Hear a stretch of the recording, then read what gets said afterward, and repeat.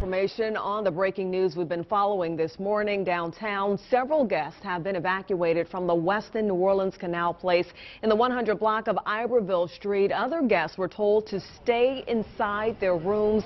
The NOPD SWAT team is on the scene where an armed man has barricaded himself inside one of the hotel rooms. It's been confirmed that police are in negotiations with the suspect. And we spoke to one tourist who was headed to Cafe du Monde when he happened upon the scene.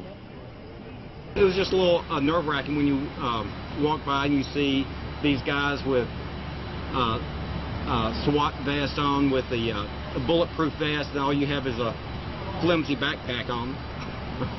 Once again, the NOPD is on the scene of a hotel evacuation in downtown New Orleans, 100 block of Iberville Street, where we're told a man has barricaded himself inside the Westin New Orleans Canal Place. You're taking a live look at the scene right now as we check in with exact weather meteorologist Damon Singleton for a look at the forecast.